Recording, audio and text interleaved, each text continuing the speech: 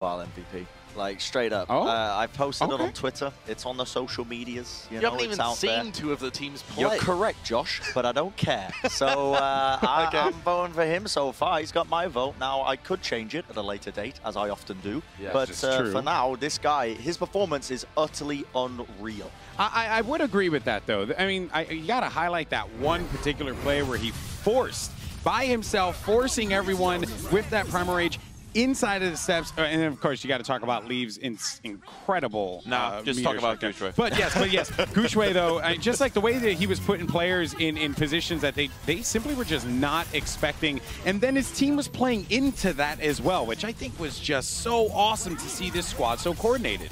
Well, really, we talk about the main tanks so often leading the charge for these teams, and I think it was quite obvious that Gushue had Finland's number, and Fraggy just couldn't keep up with the momentum, and so when you go for these dive compositions, Linkser can frag out.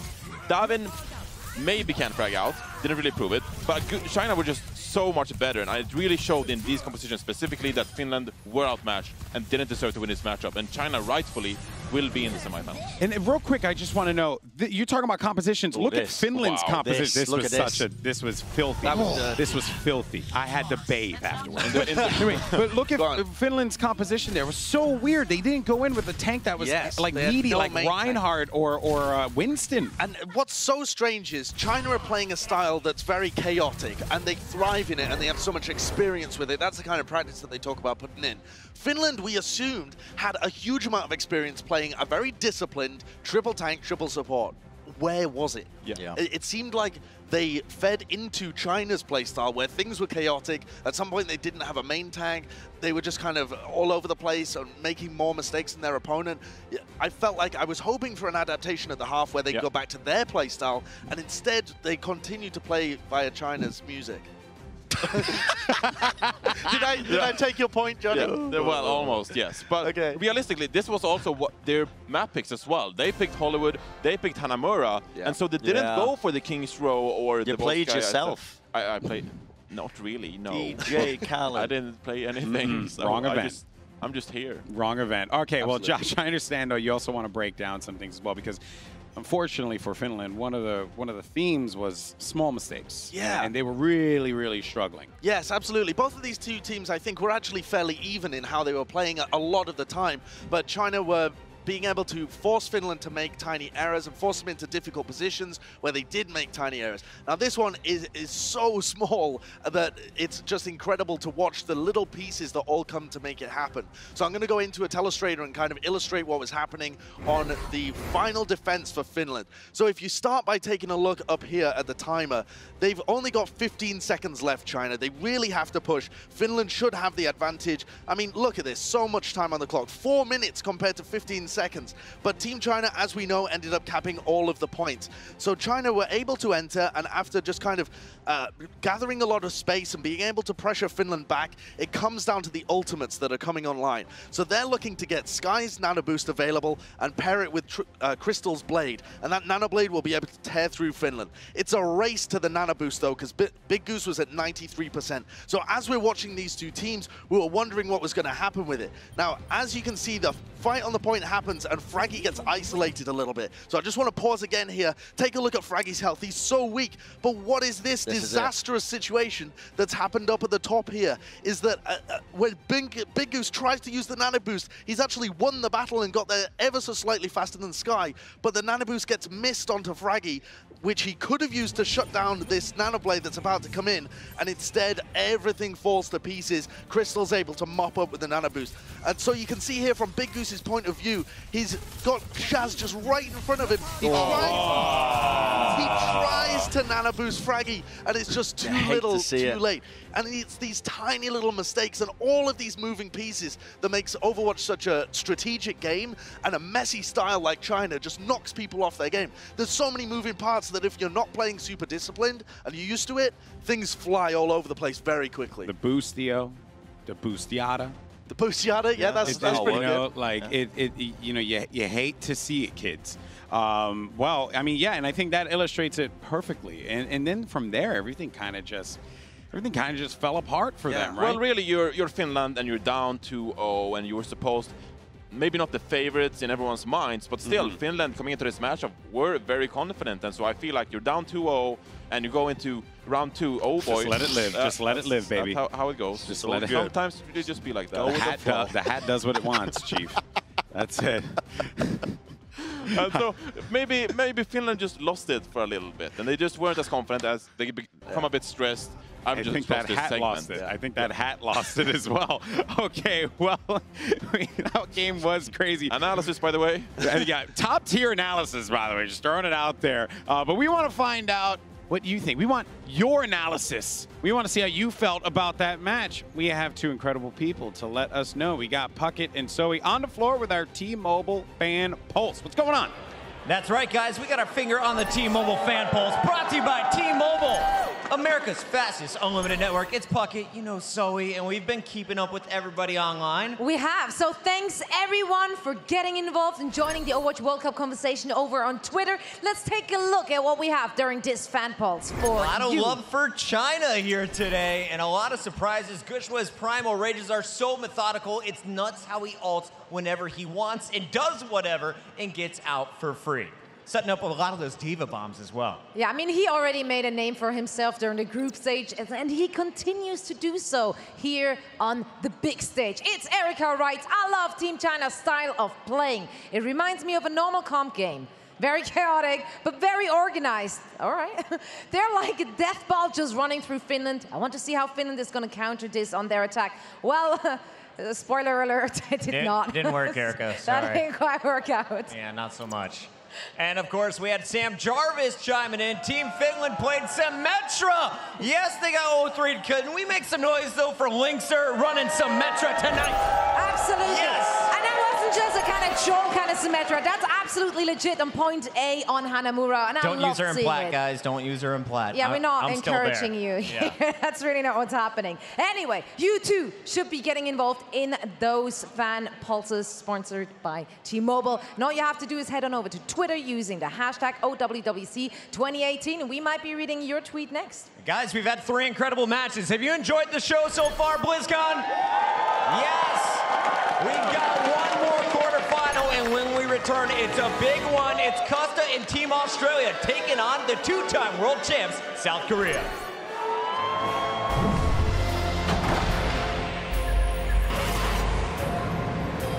They don't just play for a team. They play for every fan, every rival, every moment, every match. And when everyone watching expects the best, they perform with the best.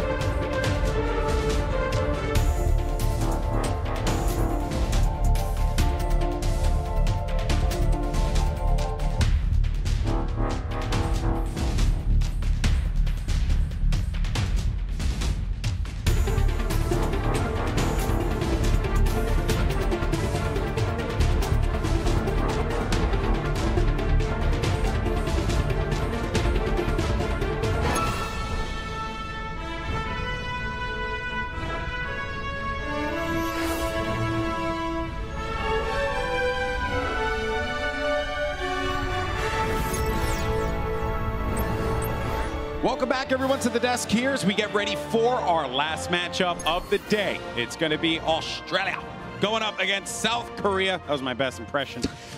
Mitch will be proud. So he's not. This is going to be quite the matchup because we don't know what to expect at this point in time. We have an idea. No, I don't. I honestly do not, man. I thought USA would be moving on. That's true. I thought Finland would be moving on. And to be 100% frank with you, I thought that France would be moving on. So I don't know. There's a reason maybe you're hosting. Yeah, maybe you should be wearing the hat. Oh, no, but I'm not an analyst, though. No. Coming out. John. There you go. It's only a matter of time. It's only a matter of time. Hey, you know what? I'd rock this hat if it had T-Mobile and it was magenta. You're too pretty. Just throwing it out there. You're too pretty. I know. And also, you don't want to mess up my hair. So, gentlemen, this is going to be a good one. We're going to break it all down. But for now, I'm going to send it over to Danny, who's actually got Flowervin of Team South Korea.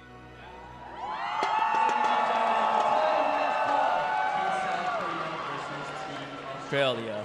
Can the South Koreans continue on their winning streak, or will Team Australia put a stop to them? But for now, we have our beautiful Miss Flowervin standing right next to me. Flowervin, welcome to BlizzCon. One question. How does it feel to be the community lead of such a great team? 자, 일단 블리즈컨에 오신 꽃비님 너무나도 영광이고 너무나도 감사합니다. 여기까지 오셔서 그리고 이제 홍보대사로 지금 한국 팀이랑 같이 오시게 되는데 그것에 대한 소감 한 말씀 부탁드릴게요.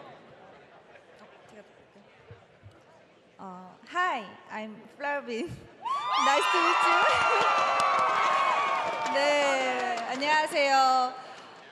진짜 무대가 너무 멋지네요. 진짜 이런 큰 무대에 초대해 주셔서 저를 초대해 주셔서 정말 너무 감사드립니다. 그리고 이 환상적인 무대에서 우리 선수분들을 정말 응원을 할 수 있다는 게 너무 행복해요.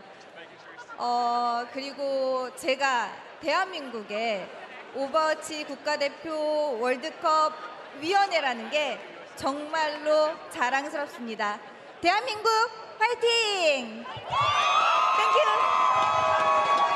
Alrighty, so quick translations. Thank you guys so much for having me here. It's a great feeling to be standing right in front of you, having fun with all of you guys, all of you Overwatch fans. And it's truly an amazing stage. And thank you guys for the invite. And it's a great honor to be coming to BlizzCon with the Korean team. Alrighty, Flowervin, thank you so much. Everybody, make some noise for Flowervin.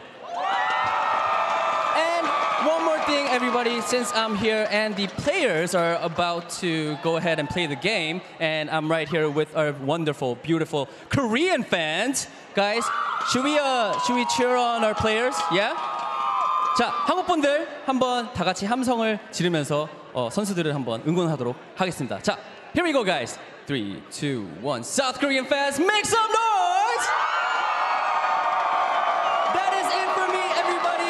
You guys at the desk. I tell you, man, that Danny, natural hype guy. I love it. He's got a long career ahead of him as a hype man for sure. Hit up DJ Khaled. So I had to bring it back somehow. All right, everyone, welcome back to the desk. And if you thought that it was ridiculous before, it's going to get even more ridiculous now because we're joined by one Mitch Uber Leslie. Security. How you going? Hi, how you doing, buddy? Good.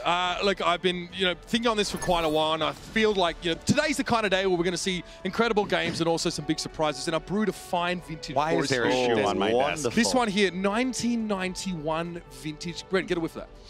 We're gonna. This is how we're gonna celebrate. Oh, it smells random. The Southern Cross rising up. I'm excited. I've been preparing it. Wow. Look, it's ready to go. It's going to be great. I can't wait to crack it when the Aussies win. This is my desk, and there's a shoe on my desk. Everything's just gone off.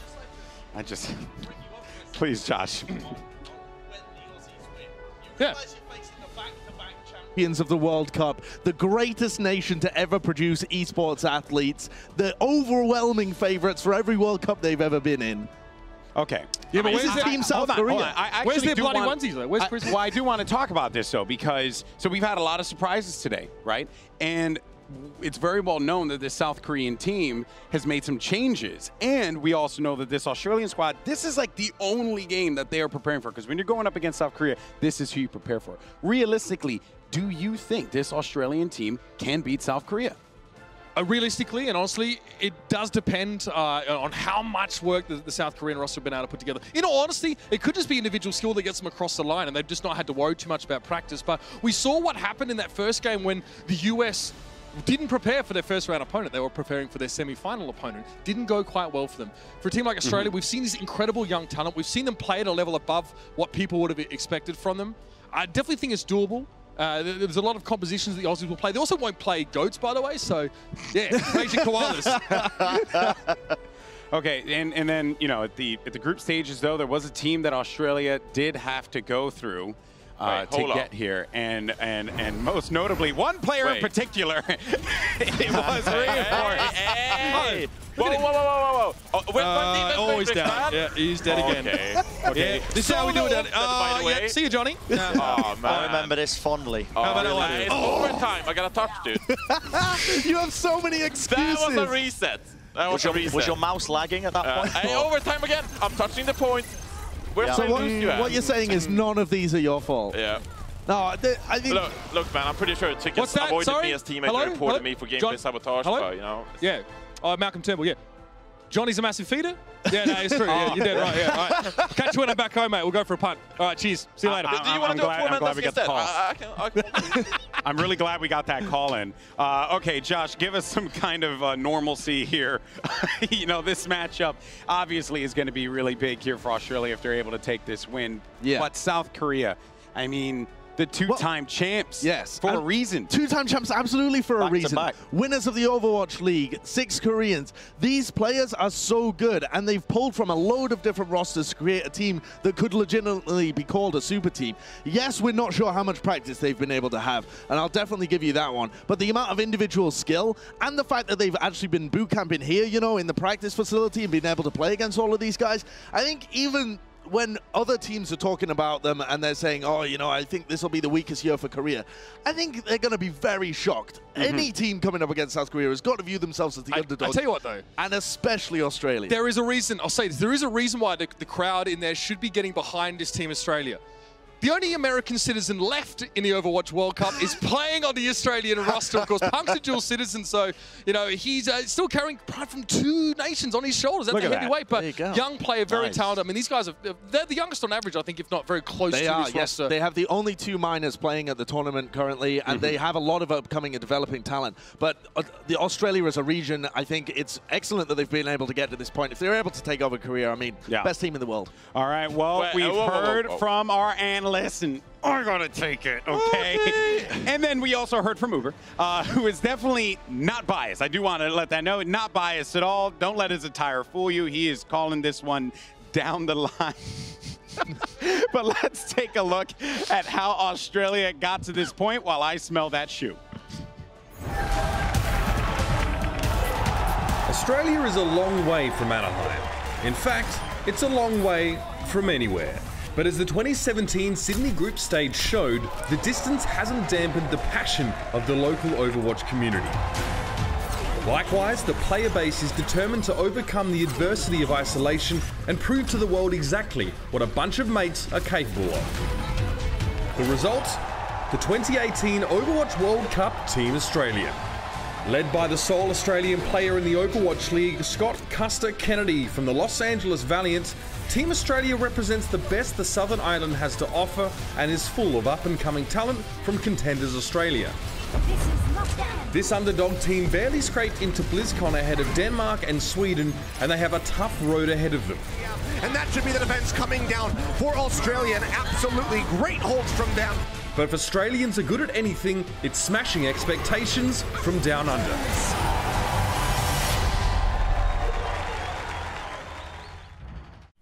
Australia is the eternal underdog in esports, and that is no different in this year's BlizzCon. Everyone loves an underdog, and we know Team Australia supporters are the loudest and most passionate fan base in the world. We have a steep hill that we need to climb, and we need your support to show the Koreans that we are here to win it. As for chants, Australia has one that we have been using for years and years, and it has never let us down. Be sure to support our boys using Aussie, Aussie, Aussie, oi, oi, oi, and let's raise our koalas for Team Australia.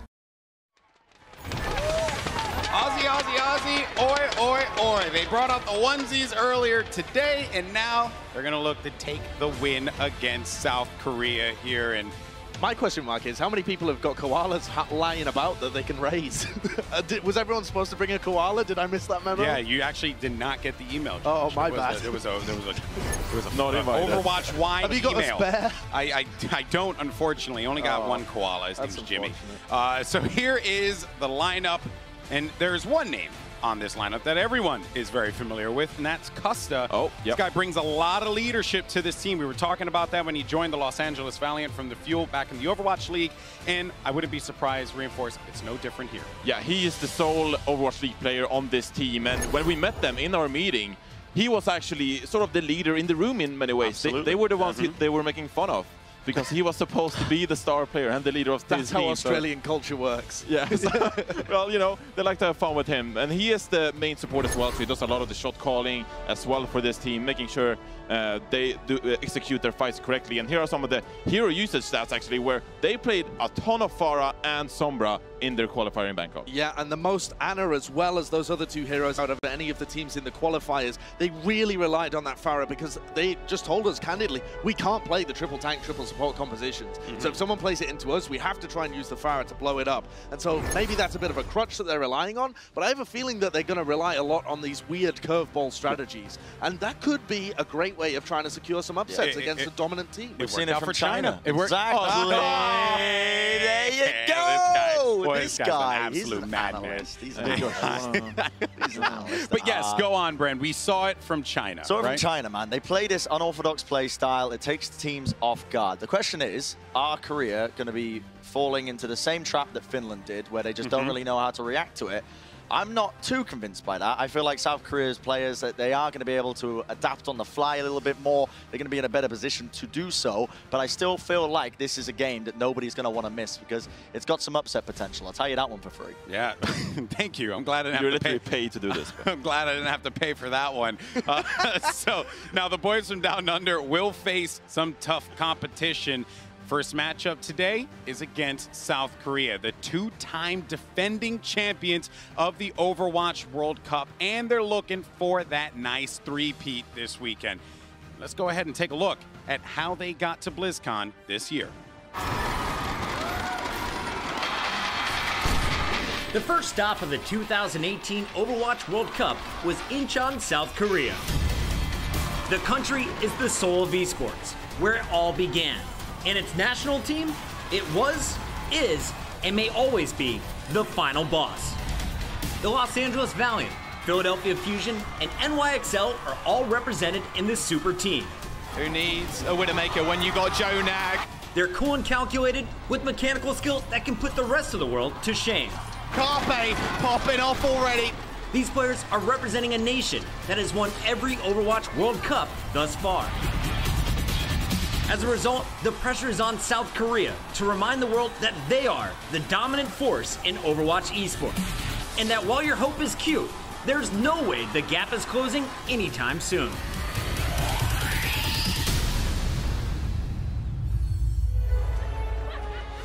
I had the pleasure of seeing this squad dominate in their home country firsthand.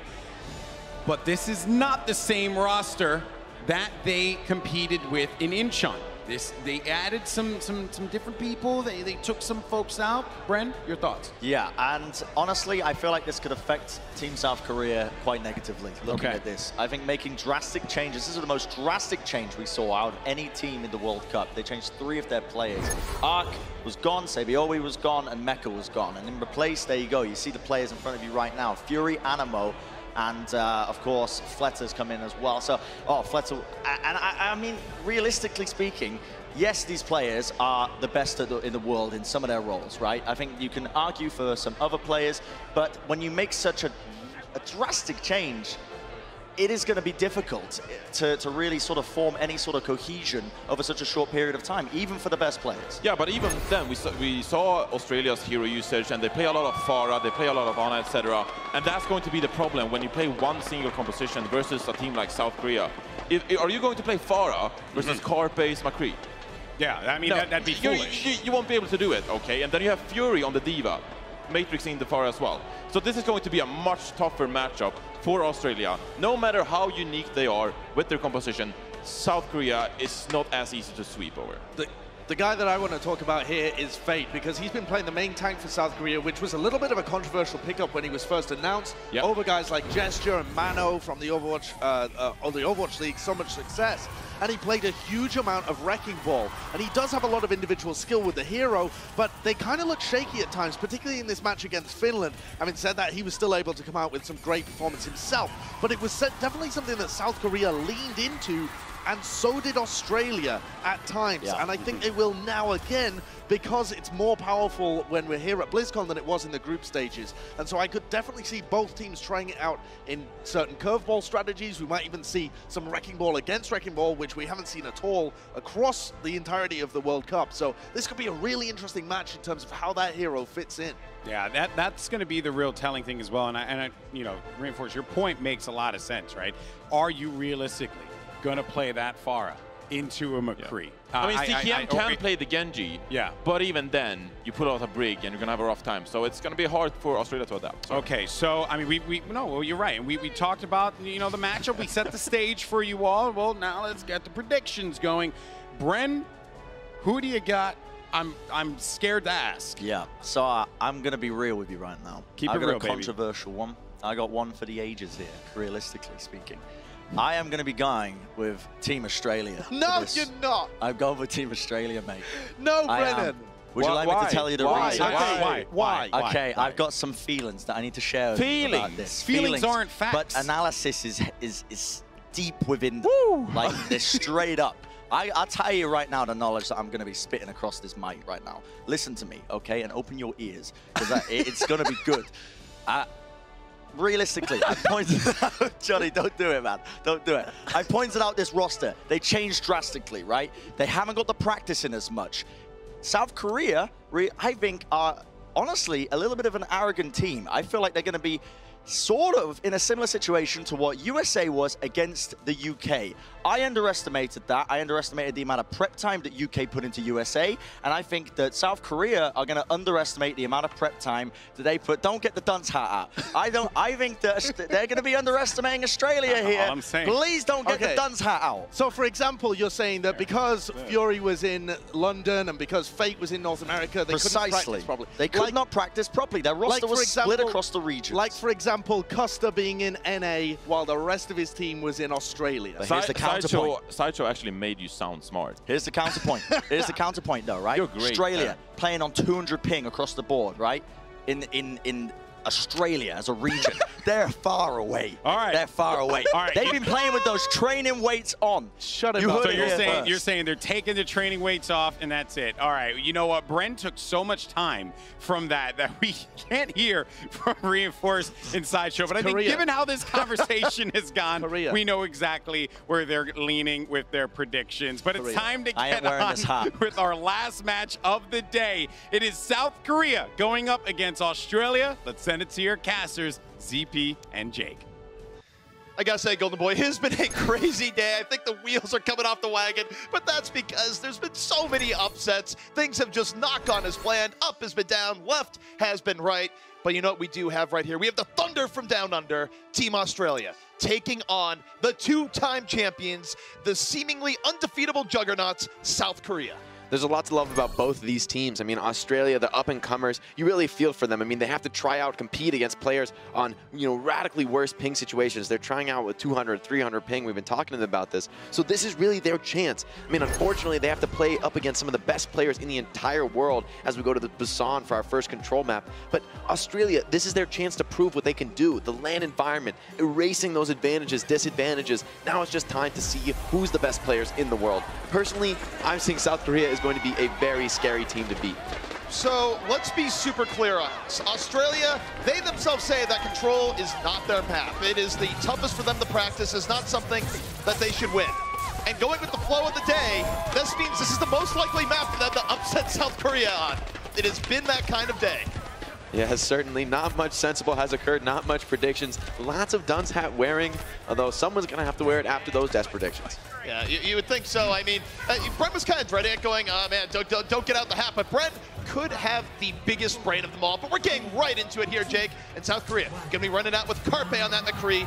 Very few things are scarier than that. Exactly. This is a comp we've seen a lot of, sort of warming up in the Overwatch World Cup. You put that McCree on, but give him so much research, but it's CKM opening up on Jonak. It's South Korea sent packing straight back to spawn. Early pickoff. I'm not going to say it's happening yet, but I'm afraid. I am afraid for really the fabric of the universe right now, because this is a very good opening for Australia. It's likely going to give them first point, and it's the power of one big Hanzo pick. I mean, Australia has definitely won the metagame on mid here. I mean, McCree is very weak against double sniper setup, so you can see South Korea already returning to spawn, going to make the swap up. The question is, will they contest point? It looks like they want to go to. They don't want to give up that cap, don't want to let Australia start racking up objective time, but Australia gets the flip. This could be big, and Jay Jonak is now receiving a ton of pressure. Jonak having Winston in his face, Trill very good, but 2 out going to fall in the back line. Fate and Fury, the front line of South Korea, able to pierce right to the back, and Fury's not done yet.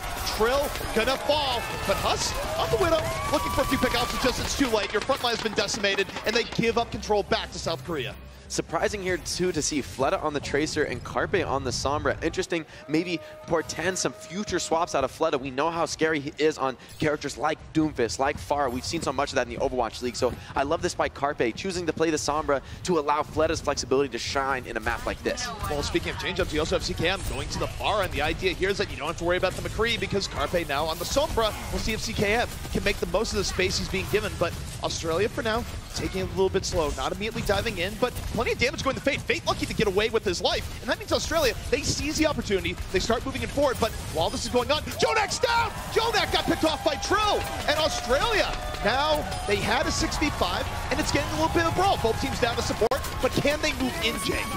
Frags going both ways. It's a very scrappy fight, but the HP is just dropping lower and lower for Team South Korea. Australia moving in, closing the noose here. This Ana Mercy, it's so much healing to deal with. Once picks start to go both ways, the double healer setup is just so dangerous to deal with. Jonak picked off early is so important, but South Korea, they still have the objective advantage, and Australia did have to use the Valkyrie, which is one of their most important ultimates in this composition. So Korea looking to come back in and maybe retake. They have nearly 6 ultimates to work with. They have a lot of power, and it'd be absolutely ridiculous if they weren't able to go in and take this fight off that power alone. Carpe, of course, holding on TMP, doesn't want to use it. Easy pick off on that Kraken. They saw the opportunity, Custa blown right up. And South Korea, we talked about all the ultimates they have here. They're going to be able to save quite a bit here, Jake. And this is some inexperience shown by Huss. He commits his Infra Sight. At the same time, Trill's using the Primal Rage. There's no chance for them to win that team fight down 2 supports that quickly. So a bit of an error there, I think, coming out from Team Australia. You don't want to be committing ults to a fight after you've already lost both supports.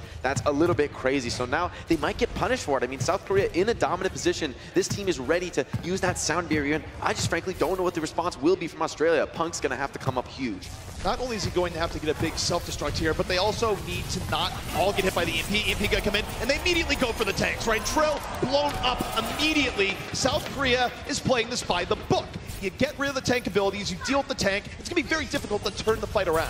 What's so surprising here for me is that why hasn't Australia switched off onto the Bermuda? Jay Jonak taking out CKM, turning off the barrage, Fate's in deep, they're trying to focus him, but he's still got the primal. He hasn't even had to use it yet. Fleta going deep into the spawn once more, and looks just like cleanup here for the team South Korea. South Korea going, we don't want a long overtime fight, we're just gonna bring the fight to you. It is instant delivery, sending you back to your spawn, right from your spawn. A little bit of last minute delay coming in here from Australia, but they are simply staggering onto the point. And South Korea starting out dominant.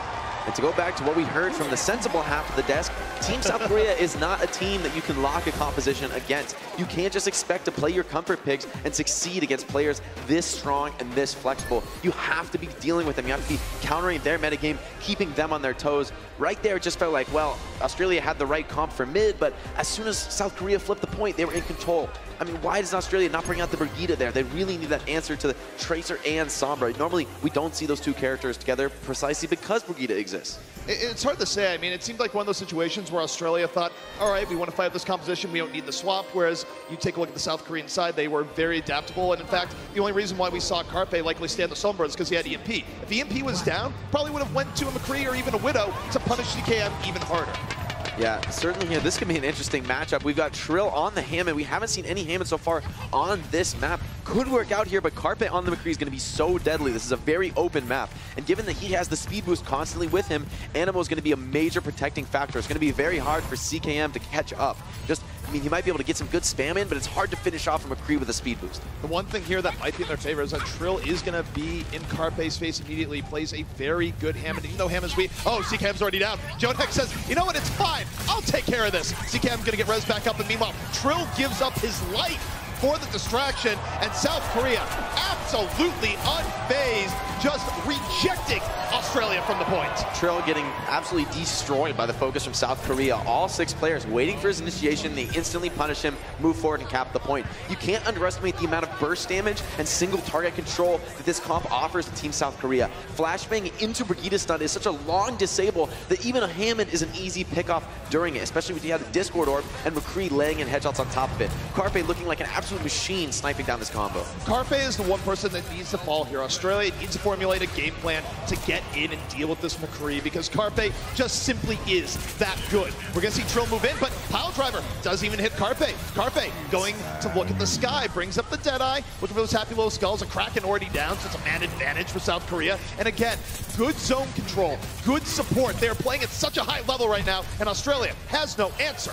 Carpe with the perfect Deadeye and ult that you don't necessarily need to get kills with, one of the strongest zoning ults in the game. In this case, Custa and CKM are forced to essentially stay out of the fight for 6 seconds. So Carpe is zoning main healer and the main DPS of Australia, and everyone else from South Korea can just clean up the remaining players.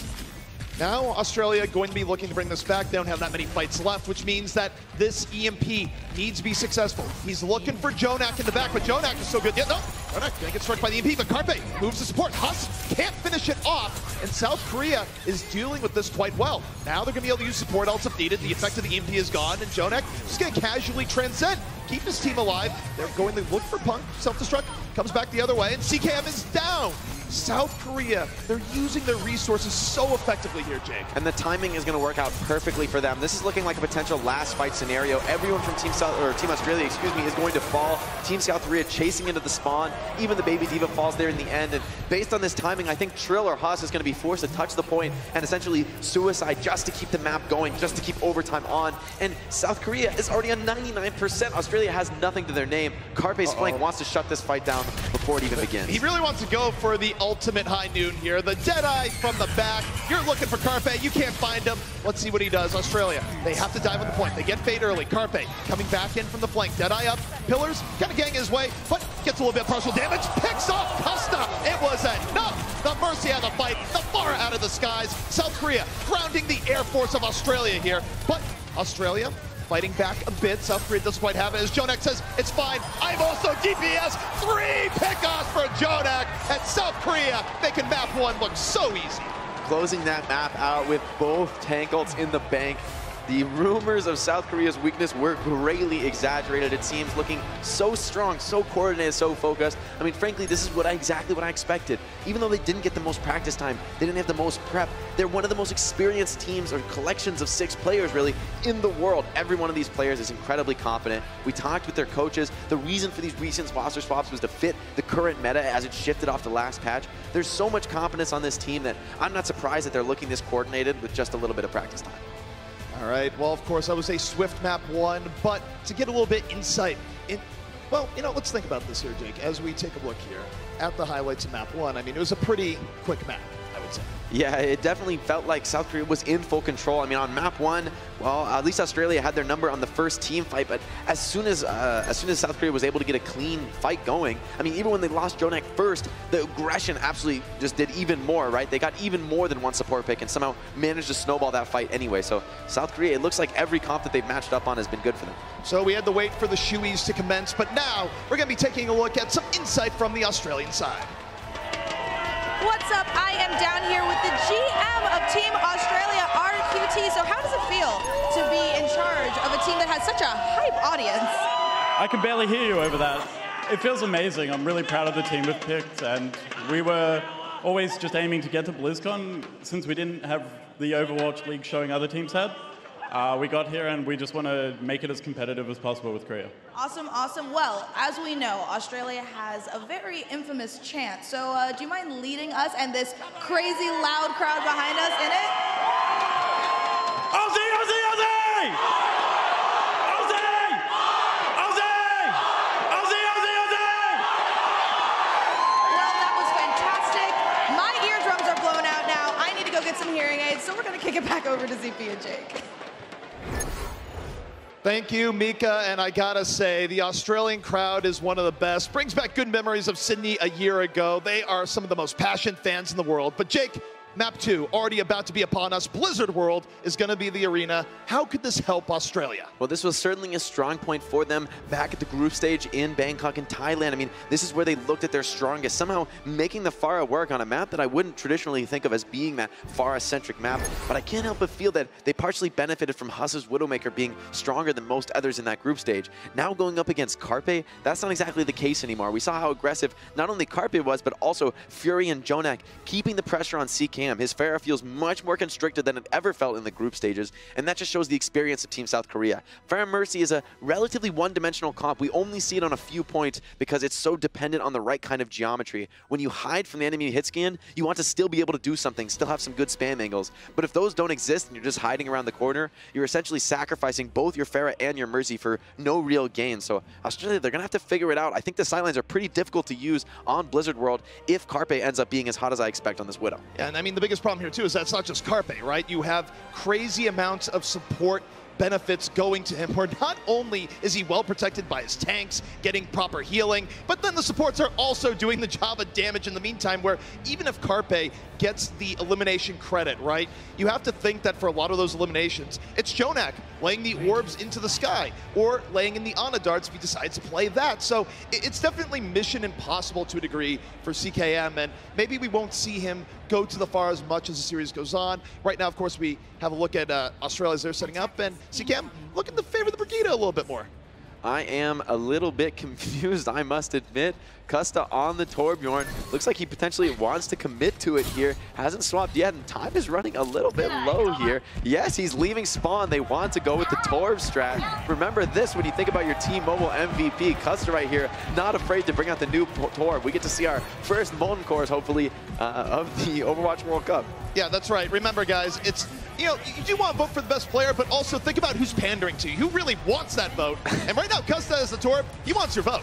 Team South Korea, though, a classic Sombra Genji comp. This is going to enable them to flank the Junkrat, flank the Torbjorn, and punish those weak characters. They're not so strong at fighting in the kind of engagements that Sombra Genji is going to create. It's going to be a real struggle also to get picks with the Junkrat. With no Mercy damage boost and no 150 HP character to target, it's a lot more difficult to get those reliable pickoffs.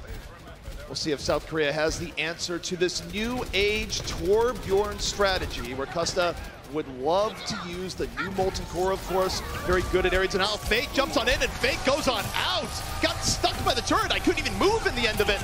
And Custa just creating space on the Torbjorn. The turret still old reliable there. Hasn't been dealt with, and South Korea is thrown back by this Torbjorn-powered defense. You know, I think that was actually Huss's Junkrat trap combined with Trill's halt, and that's a classic combo because when Winston comes in, he just wants to cleave you up and, you know, get a bunch of damage, farm his ult up, but when you halt him into a trap, he's an easy pickoff for a character like Junkrat. That's too much burst damage to handle. We can see, though, South Korea recognizes Australia has no hit scan aside from their Ana, and that's not really strong enough to deal with the heals and Mercy provides, so Fleta looking to spam out Torbjorn. New Pharah even stronger against Torbjorn than she's been in the past. Also very strong against shields like we're seeing here from Orisa. Custa, though, the turret finds Fate. The turret just doesn't miss. Fleta, though, also not really missing a whole lot. Finds a Kraken.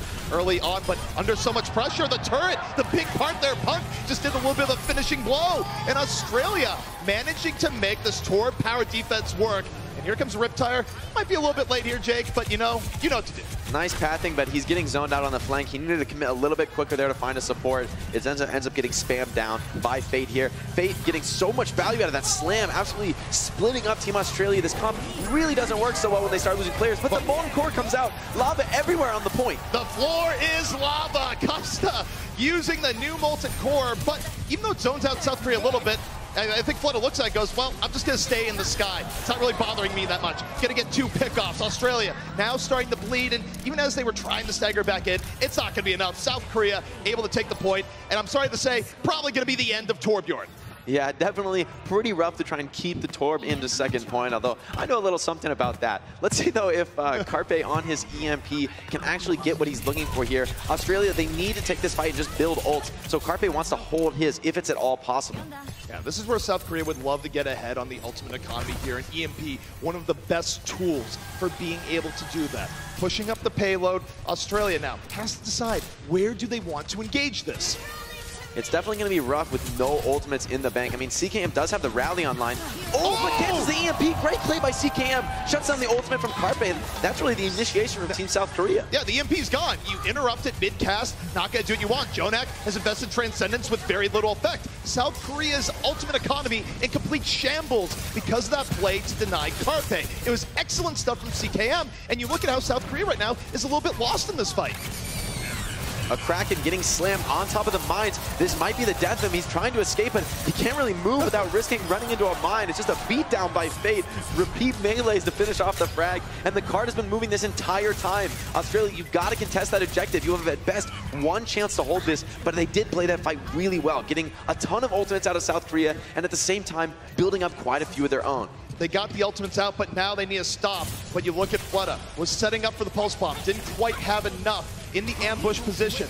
Now, South Korea looking to move on in. Flutta drops a pulse bomb, doesn't quite get what he's looking for. Meanwhile, Costa punishes Carpe on the other end. Trill, disruption with the Primal Rage. And as good as South Korea has been, they are going to get stopped a bit here. The ultimate advantage does swing back in the favor of South Korea for that team fight, or excuse me, towards Australia for that team fight. And now, I really like this swap out of Fate going to the Winston. I was just going to mention that without that Winston bubble, you're a lot more vulnerable to Punk's self-destruct. So Fate maybe recognizes that that's incoming, wants to swap and preemptively counter it. But we're back to this Power Pocket Carpe build. But can they deal with Huss at long range? That's going to be a real struggle. They need to use this speed boost very, very efficiently, sneak up on that Widow and not play at her sidelines. Definitely going to be interesting. The crowd getting into it here for Australia. They would love to see a second stop. South Korea, though, is merciless. Fate leaps in early, gets chunked pretty hard. South Korea gonna take it easy for just a moment. Get Fate healed back up. Australia goes, actually, we want to take this fight. Both teams getting into it. Australia dropping the beat, diving on in. CKM swinging that rocket mace. And Fury going to be falling off the mech early. It is an advantage, but they lose their Brigida. South Korea can turn this around, but Trill, he's built another Primal Rage. Exactly the disruption that Australia's needed, and Trill is gonna be the difference maker. Trill getting so much value off these primals, fight after fight, just the complete savior of South Korea there. Once Fleta found that pick, I thought for sure that was going to be South Korea's point capture, but turning it right back around, and honestly, I think Australia has found the better of this compositional matchup. The Widow is so free against this composition because Fate just can't really overextend into the high ground. I mean, Lucio and Brigida are so strong at peeling that there's really no threat that stops the Widow from free firing. Not only that, but he has the Infrasight up for the next fight, which means this is going to be so annoying for South Korea. They have to wait for the Infrasight to go away. This is valuable time. They're under a minute. But now Fate, he's hand up, jumps in. No! Absolutely chunked! Couldn't get the Primal Rage up off the engage. It's what he wanted. It's what he didn't get. And Trill dives in immediately and finds Jonak. Australia's counter-punching has been sublime. Really getting aggressive there and just try to use those peel mechanics. I mean, you can see Fate, he wants to land on somebody, do some damage, but they just keep juggling him in the air with their boop abilities and absolutely destroy him with that Zenyatta's Discord. So a Kraken maybe getting a little trigger happy with that Transcendence. I don't know if that was fully necessary. So South Korea, their ult advantage sort of finally swung back into their favor. This is their time. Early self-destruct, Fury down immediately. South Korea, this is their final fight, 10 seconds left. Carpe going to the back, looking for anything, but under so much pressure. Still found CKM. Fate with the primal range. Makes room. Deadeye from Carpe. Looking to DMAC Punk. Not quite going to get it, but the rest of the damage certainly there. And South Korea making a valiant last stand. It's an overtime. They don't care. They're going to get point B. This is the power of the McCree comp. If you can make that fight scrappy, if you can dislodge the Widow, that's when McCree really starts lighting things up. Flashbang and roll are just these perfect close combat abilities that really shine against characters like Winston and D.Va. So Carpe making it work here, and now going to make the switch over to that full 3-3 setup. On this tight corridors of last point, I think this is a great swap. I think it makes a ton of sense. South Korea showing their experience and also understanding that they need to win a fight with very few ultimates invested. There's not many comps that do that more efficiently than the 3-3 setup. And that's where you trust in Jonak's judgment. They have the Transcendence up and ready. They know he can pop at the right time. Custa already down. Fleta making good use of the Brigida. 3 uncontested pickoffs. They use the Transcendence to make it nice and safe, but it is a rout in favor of South Korea. They are one fight away. I will say that Australia's playing this very intelligently. Team Australia not committing ults to that last team fight, getting the Transcendence out of Jonak. They have a big opportunity to stop the card in overtime. There's no point in winning that fight early because they know what really matters is getting that stop before last. Now, both support ultimates available and Trill's Primal Rage. We've seen what he's been able to do with that before. Early stun on the Carpe, 10 HP and down. They finish him off. Barrier and Transcendence overlapping here for Australia. Little bit of waste, but it might not matter because this could be the last fight. Final 15 seconds. 2-man edge to Australia. South Korea on the ropes, and now they have to try not to get staggered and still hit the point in 5 seconds. Likely not going to happen. Australia holding strong here on last. And that means here, Jake, they do have a chance here on Blizzard World. South Korea will go no further than that on Blizzard World, but still a tough test ahead of Australia on their map choice here on the hybrid map type. This is still a map that's very easy to full hold. It's very rare that teams finish with a whole lot of time left. So this is certainly winnable for both sides, but Australia, definitely the momentum I would say is in their favor now. Now let me ask you this. Do you think the strategy Australia came out with, the early Torbjorn opening, was that effective against South Korea? I mean, I think it caught South Korea off guard, but what really made that last hold possible was Team Australia's performance on second point. Team Australia, as you know, right when they switched off that Torbjorn composition, they had about 3 or 4 of their ults reset to 0% as those players just swapped characters. Losing that much tempo usually means a few free fights for the opposing team, but somehow Australia pulled those fights out, and that's what made South Korea have that only 1 or 2 chances on last point. So really, I feel like it was the second point play from Team Australia that allowed them to get the full hold on last. Well, and speaking of that second point play, the person you'd really have to look at there would be Trill, where he was getting Primal Rage up at an absolutely absurd rate. And you look to every fight that Australia won, they did it in large part because of the absolute disruption that Trill was able to put down. But let's not forget CKM. That early EMP interruption onto Carpe really seemed to be a big deal. Yeah, exactly. CKM really playing well, but I couldn't agree more. Definitely, if you're going to look at this in a classical sense, I mean, Trill really is the MVP of Team Australia. He's the one who's sort of performing at that super, super top level on every main tank that he plays. And Winston, especially Winston and Wrecking Ball, I think, I felt like his specialties to me. It feels like that's where he's most comfortable, constantly disrupting, being really efficient with his ultimate generation as well. So Australia again be taking to the offense here. CKM going to be on Genji. It's a hero that people have been a little bit nervous about for him, but he has a chance for redemption here. South Korea want to change things up, not going with the classic 3-3 setup, and no Brigida this time, which may be punishing here. We saw this before in Team China versus Team Finland. The Genji is able to farm a ton of Dragon Blade in the situation because there's no hit scan really to punish him out and force him out. I mean, Carpe's going to struggle to do that on just the Sombra, so Fleta needs to get value out of this Doomfist. It looks like Australia that wants to make the switch over to Mercy and maybe some other characters too.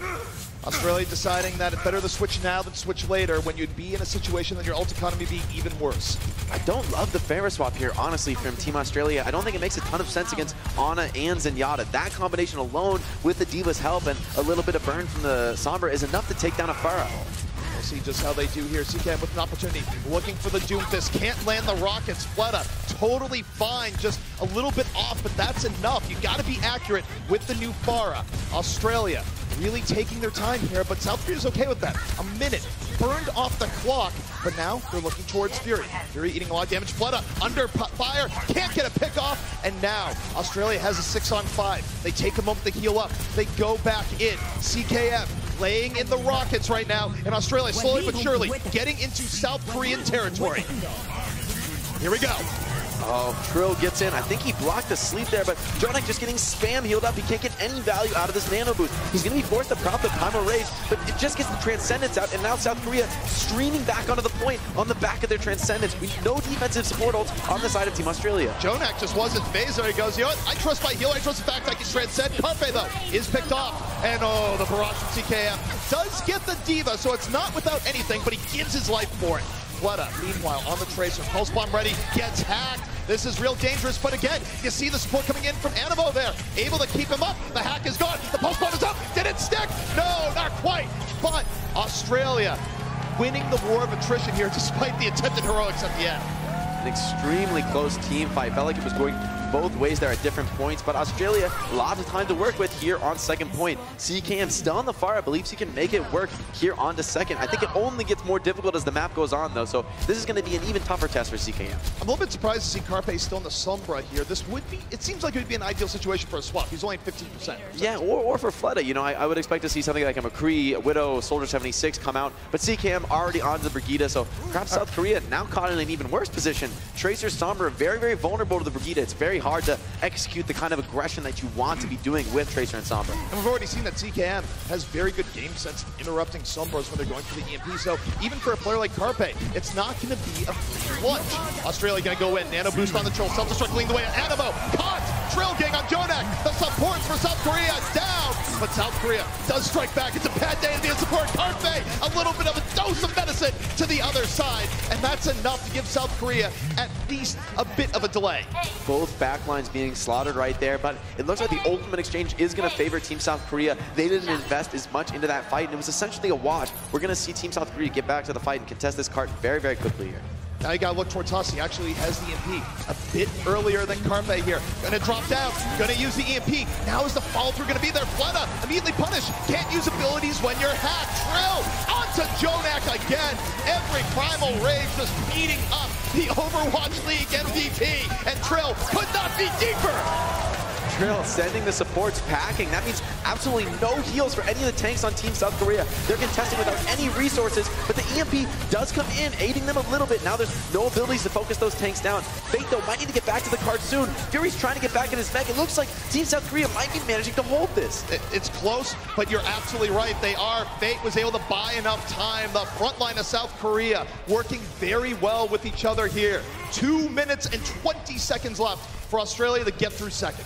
Frankly, I thought that point was all over for Team South Korea once Trill made that massive play with the Primal Rage, taking down Jonak and sending Animo far out of LOS to his team, but somehow Team South Korea fighting back even without any of their healers' resources. And South Korea, of course, just a very disciplined team. And now you go to the next fight here. Jonak, Transcendence in reserve. South Korea very willing to dive in with this. Animo, under pressure. Jonak, are you going to save him? He's super low. Oh, so low, finally falls. Hussdale the vision. Jonak goes down. Couldn't use the res. Suddenly, the supports for South Korea are gone. And Australia with another excellent opportunity to get through second. And this time, it's going to be theirs. Australia recognizing their mistakes, playing a little bit more slowly and conservatively. It's Hunt opening up on an Animo, and then I think it's CKM stun that prevents Jonak from using the Transcendence as he wants to. CKM just been the denier of ults here so far. His Brigida's game sense has been quite good, Jake. Yeah, certainly one of the better players at just shutting down those EMPs. It's such an important skill and such a difficult one to practice. Really requires you to just be a really high intelligence player, someone who understands the game really deeply. Early EMP, Jonak down! Only Jonak, though. It doesn't catch anybody else. Is it enough? It's going to be enough. Already 2 players down. Huss going to translocate out just in the nick of time. Australia keeping the foot on the throat of South Korea here. I can't believe what I'm seeing as Trill making even more space. They're 1 fight away from evening up the series. The only problem I have with that team fight is it cost Team Australia 3 major ultimates to get that team fight win. South Korea uses nothing. They're starting to rebuild their bank. Carpe on the Zarya is going to be really powerful here. CKM makes the switch back to the Pharah. Might get some value now that the hit scans are gone. Carpe, though, again, counter-swapping to the McCree. South Korea, they have run out of mulligans. A fight they must win. A Transcendence in reserve. Here comes Self-Struck right down Broad Street. Not going to connect. Fleta easily shielding it off. Husto finds Carpe. The big gun of South Korea is down. 6 on 5 for Australia. Fate, Primal Rage in the back. Forces Custa back. Primal Rage still up. Going to need to pop it soon. Low HP. A Kraken down. But Fate trusting in his healers. Doesn't Primal here. And South Korea so disciplined. Turns it around. Jonak back with the vengeance. Great decision making by Fate. Could have been easily tempted to Primal there. Knows he doesn't need it. Exactly as you were saying, trusts his team. He knows that Jonak's still alive, farming in the back line. Flood is still alive on the Brigida. There's no real risk of us losing this team fight, even if I fall. So great risk taking by Fate. Exactly the right decision. And I love these fast swaps by Carpe. Just switching back and forth, staying constantly ahead of what Australia's bringing. Now he's on Torbjorn though. Yeah. So maybe I spoke a little too soon. Let's see if this works out. No, one good Torb deserves another. Oh, and he's immediately down. CKM says, no, you're not running that versus us. 65 for Australia, but CKM pays with his life. South Korea with the spawn advantage. They will trade out with you all day and all night. Australia down to their final minute to take the map. I'm not super sure about the Torb pick, but you know, if you're winning the team fight, you can't really complain too much, right? Look, just look at the results. Don't look at the Torb getting buffed immediately. It simply baited CKM into a bad decision. That's our story. We're going to stick with it. I'm not sure. I think Carpe's trying to do this to maybe bait CKM to play Pharah. Maybe that's his idea here. I'm not sure if he's even got the turret out right now. I mean, he just has the hammer out right now. You know, by the way, you can get that hammer in the gear store here at BlizzCon. Just saying. Ooh. But now, we're going into the next fight. Australia gonna leap in. Trill, early primal rage to start things out here, but he is punished. He almost falls, immediately has to get out. Self-destruct views, no victims either side. And South Korea, we're down to the final 14 seconds here, Jake. Australia has to make a move. They're down one early. Here comes Carpe, brings out the hammer, diving on in. South Korea repelling Australia. The momentum from those down under falling here at the last minute. And Blizzard World ending with a whimper as South Korea holds strong. Well, Torbjorn looking like the new meta here on Blizzard World. Carpe somehow making that work, actually getting a ton of value there, especially in that last team fight, just fragging out those right clicks into the Winston, just completely shredding him on top of the Discord. South Korea with an inventive composition that totally works out. I didn't believe in it, and I've been proven wrong. Hey, really, the Torb on both ends, some surprising effectiveness, but man, one thing I will say here is that talk about the adjustment from South Korea. They just focused down Trill, who's doing so good otherwise. But guys, can Australia bring this back, or will South Korea complete the sweep? We'll find out after the break. The Overwatch World Cup is brought to you by Omen by HP, the official PC of the Overwatch World Cup, and by T-Mobile, America's fastest unlimited network.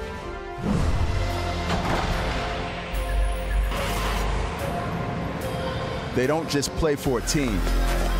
They play for every fan, every rival, every moment, every match. And when everyone watching expects the best, they perform with the best.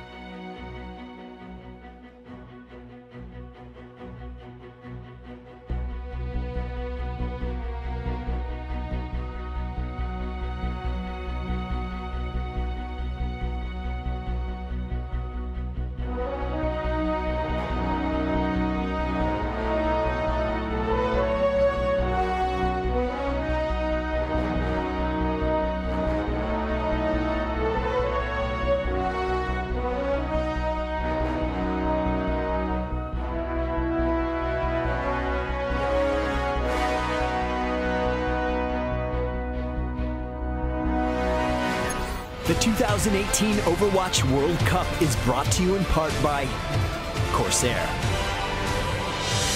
T-Mobile,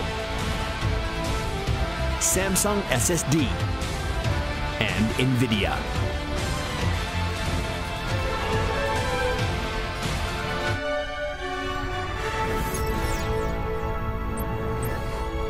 South Korea are on top of the world right now as they are 2-0 over the boys from down under.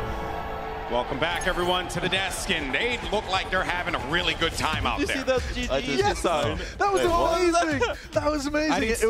It was like great games, you know. That was hard fought. Not GG easy. It was like the most respectful, wholesome sign I've ever seen. You know what? What I'm gonna do is in the middle of this next game, I'm gonna go out there and I'm gonna get that sign and bring it in here. So wherever you are, not GG easy sign person, I am stealing your sign. Golden Boy's just admitting to theft before it happens. As your legal advisor, I've got to say, that's just... Well, you're my legal advisor? Ay, Dios mío. It's a wrap. Okay, well, let's go into the highlights here for games 1 and 2 of this South Korea-Australia showdown. And, you know, we started things off on Busan, and, you know, this was... oh, my Lord. Incredibly unfair, because South Korea had home map advantage. Oh, really? Top-tier analysis with Jonathan Larson, ladies and gentlemen. I will say this, though. One of the first things that Team Australia said to us in their individual one-on-ones was all control maps across the board are their worst maps. Like, they really dislike this game mode in particular. So I had a feeling good thing they have to go this way. Yeah. Good thing they have to reverse sweep and win a control map. Don't remind me of that one, please. Okay. But yeah, so I had this kind of expectation coming into this one here, and we did see a bit of a turnaround as well as it went into the late maps. But for this one here, I mean, we got to pick up South Korea as well. These guys were playing realistically how we expected to a certain degree. Yeah, they were throwing in curveballs. Australia are using the Hammond, they're using the Farah and stuff like that. And South Korea have got the answer. They have the flashbang, they have the Brigitte stun, and they are just destroying. But this was fantastic. They discussed curveballs, but I thought it was a big bait. When Custer threw himself off and killed himself at the beginning, and then he comes out on the Torb. I will say the Torbjorn made sense, though, because they put it up there. This is a sentence I said in 2018, but they put the turret up there, and it was stopping the Farah from being able to, like, you know, have an impact, you know, for the time being, right? I mean, you know, it was pretty good. It was like a reasonably good strat. You gotta use more of those pocket strats because it's looking like quick play out there, and you know, if you want to make it competitive, you need more of the Torbjorn. I think Ben agrees. I absolutely do agree. Great. But also, let's pick up Australia. Okay. Sorry, Johnny. No, you go ahead, mate. Be respectful. No, you do it. Okay, no, you first. You know what? The theme of this desk is respectful. Tell him. He can analyze. Okay, it's respectful. No, you analyze. The not GG easy sign out there, okay? We love each other. All right, I will refuse to analyze this because, you know, no. Whoa, what? That's language. Rude. Very rude. What is so mean? Okay, to be serious for a second, though, please, Australia Josh. have genuinely been playing Korea fairly close in that second map. They had 2 minutes at the end where they only had to push a couple of meters to get across the line. Carpe goes off to Torbjorn with his own cheese strat, and they ended up not making it work. But at the end of the day, they were in a very winnable situation for Blizzard World. So I don't think they're necessarily out the series in terms of getting points on the board.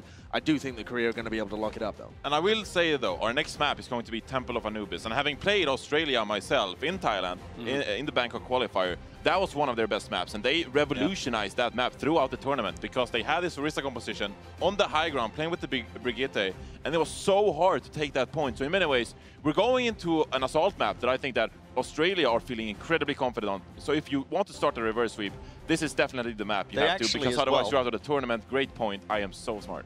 Nice, Johnny. Yeah, I agree. But I also, to add on to your point about Anubis being a very good map for them, that was how they qualified for the playoffs as well against China. That was they only need to win that one map. They full held them on the first point. So there you go, Johnny. Well done. Yeah, but then, you know, we highlighted that they were not big fans of, oh, you see, we all come back and it's just love and nice, and then they're going to fight afterwards.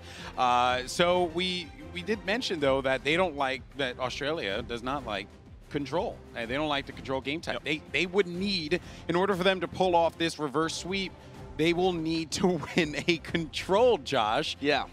You know, is that possible at this point? You know, does it start here at Temple of Anubis?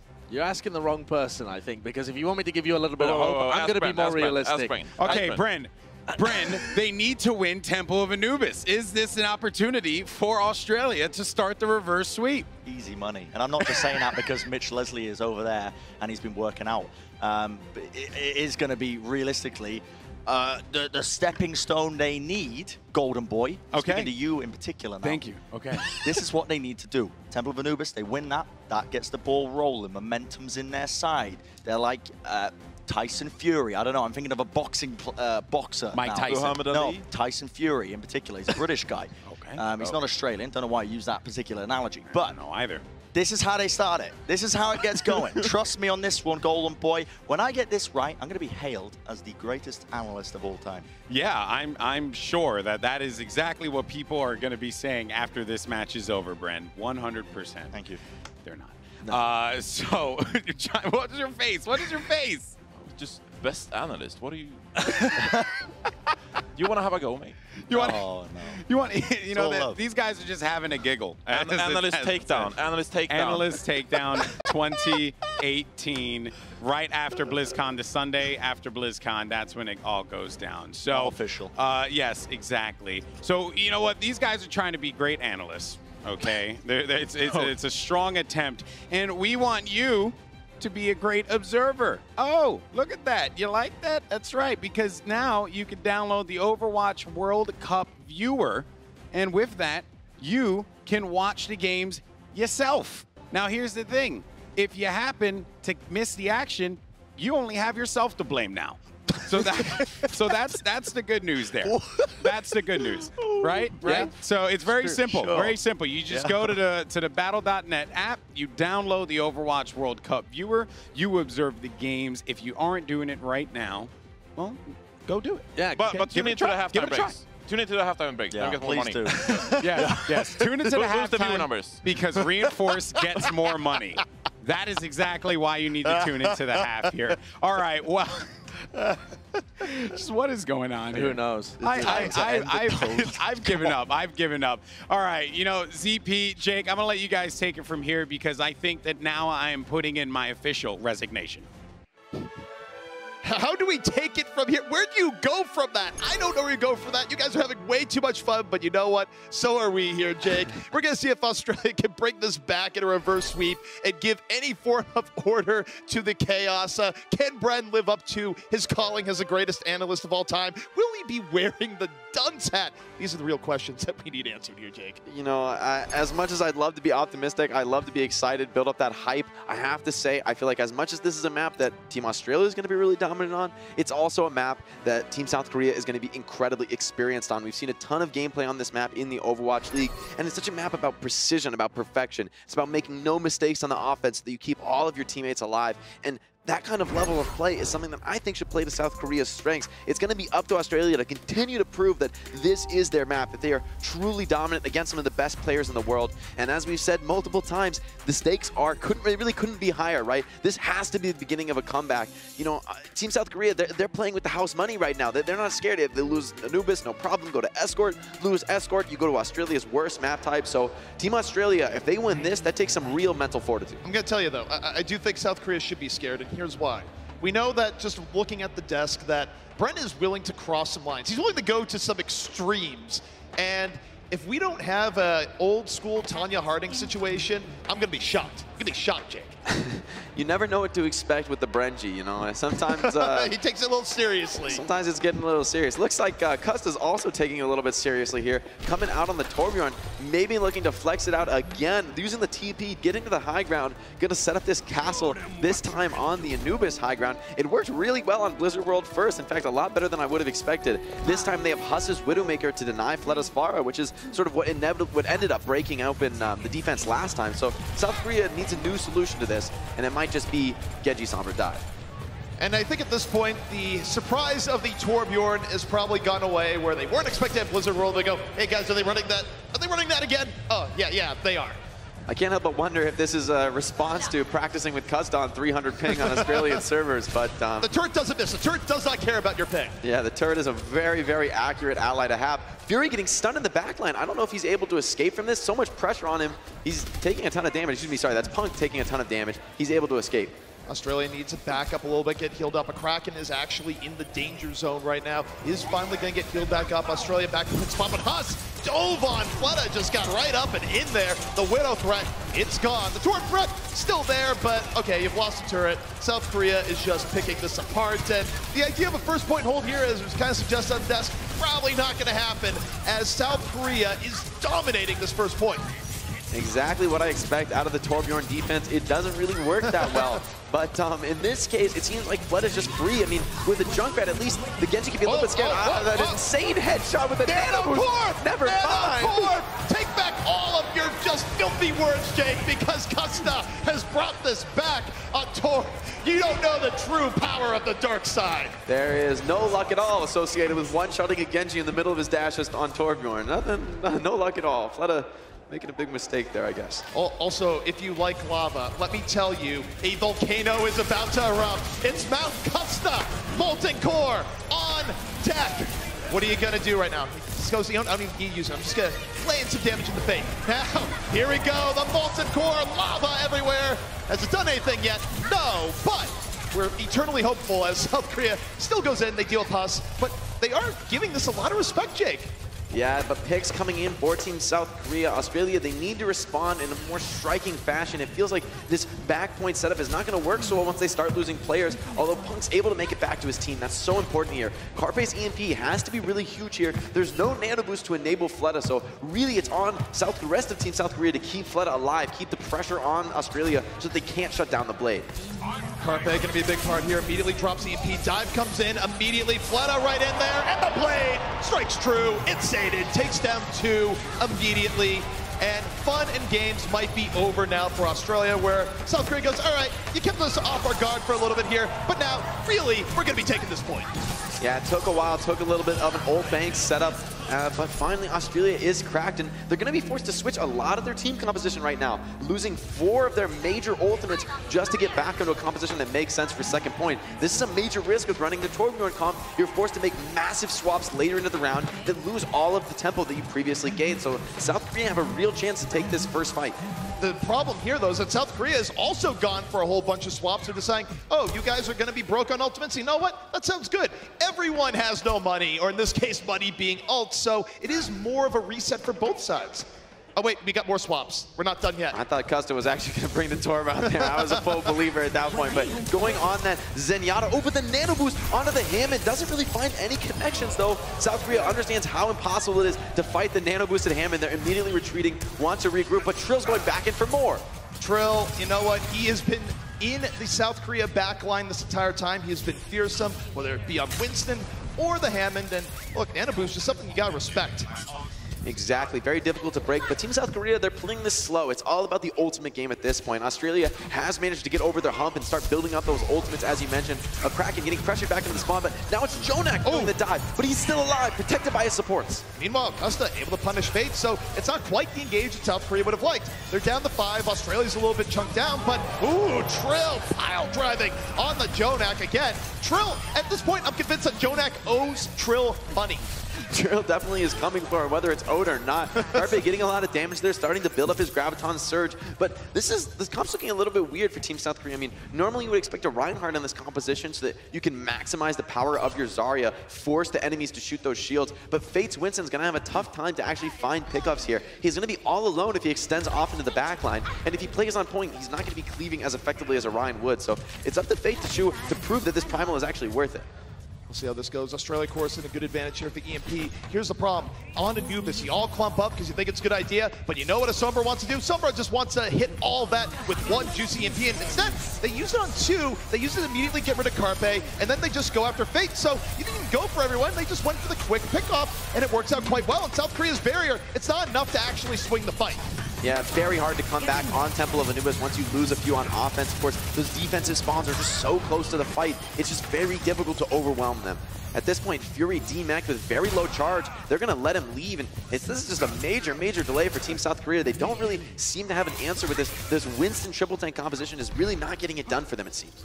Well, the one upside here for South Korea is that they are about to have Grav up and running. I mean, Australia, though, they have so many tools that this is still going to be a very difficult fight for South Korea. They're spending the time to group back up. They know they don't have to worry about the EMP, so now they're going to go in. Rally's up, they're armored up, but here comes the mine. Trill dives in, drops the mine. CKM off the Meteor Strike, finds Fury, denies the remake, and that is enough. You pick off 1 or 2 people, you win the fight, and Australia will fend South Korea off again.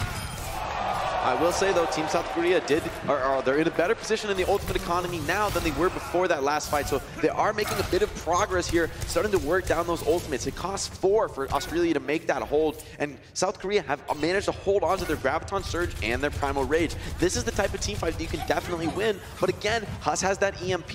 If you only have one ultimate, there's not a better one in the game than the EMP. EMP is the one ult that doesn't really care about how many ults the other team has. You can win a fight with a good EMP. No, gets grabbed! Right, he's going for the EMP. Doesn't get anything he wants at all. 3 early pickoffs from South Korea. What a read coming in from Carpet.